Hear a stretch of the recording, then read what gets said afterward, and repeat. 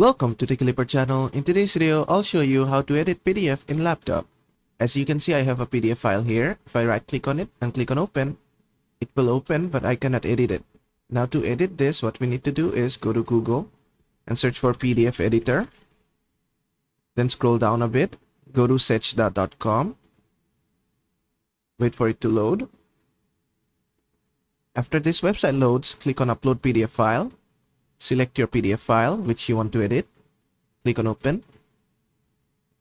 And from here, you can edit your PDF file. For example, instead of sample 1, I'll type 2.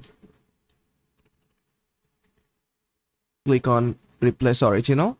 And here, instead of essay, I'll type paragraph. Now, you can do any type of editing here. Whatever you want, you can change the text or add more text to it. And after you're done, click on apply change. Wait for it to do its task. Then click on download. Then just save the file. And if you open this, you'll find the edited version of the PDF. And that is how to edit PDF in laptop. I hope this video was helpful. If it was, please give it a thumbs up and don't forget to subscribe.